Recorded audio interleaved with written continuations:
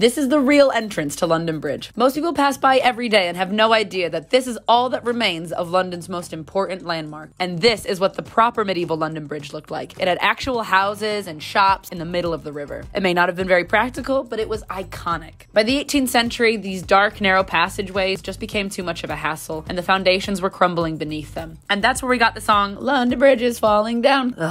So it was time to rebuild, and the last trace of the old London Bridge is right here, the pedestrian entrance built into the tower of St. Magnus the Martyr's Church. And right beside it, a new London Bridge was opened in 1831, and then again in the 1960s. And it's so bland. It's brutalist architecture, which is purposefully bland. But why have this when you can have that? London Bridge is now the worst bridge in London. It's purposely devoid of any beauty. Why would we have commemorated the birthplace of our city with a sad slab of grey cement? Sorry. Let the new London Bridge be bland for the masses. But you and me will always know about Magnus.